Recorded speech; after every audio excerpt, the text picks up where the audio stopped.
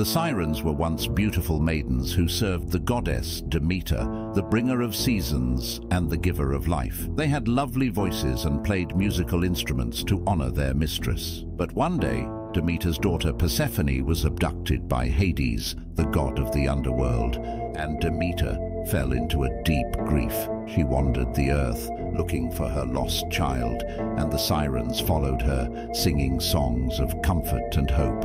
But their search was in vain, and Demeter cursed the world with a barren winter. The Sirens felt the wrath of their goddess, who transformed them into winged creatures with human heads. She also gave them a terrible gift. Their voices became so enchanting that anyone who heard them would forget everything else and follow them to their death. The Sirens were banished to a remote island where they lured sailors to their doom with their irresistible songs.